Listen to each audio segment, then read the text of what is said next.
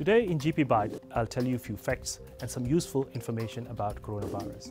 Do you know the size of coronavirus? It's about 120 nanometers, which means a tip of a pen can accommodate 10,000 viruses. It spreads primarily via droplets when an infected person coughs or sneezes.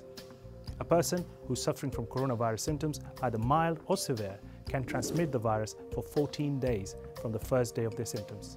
Approximately 80% of people who get this virus are silent carriers, meaning either they get mild symptoms or no symptoms at all. The commonest symptoms of this virus are fever, headaches, body aches, cough, a new cough, shortness of breath, sore throat, and a nasal congestion. The virus enters the body through eyes, nose, and mouth, and then settles down in the throat.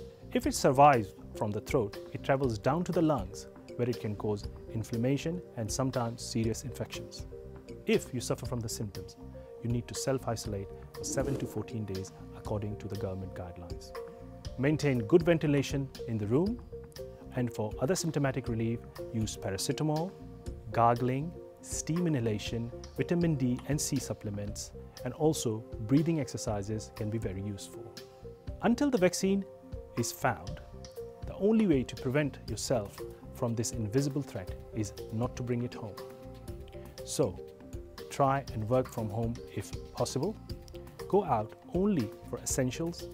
When going out, try to wear a mask and gloves and carry hand sanitizer. Regularly wash your hands with soap for 20 seconds. Remember, the main problem happens when this virus reaches the lungs and causes serious shortness of breath and infections. So, with COVID symptoms, if you suffer from shortness of breath, please call emergency helpline. Remember, stay in, keep corona out.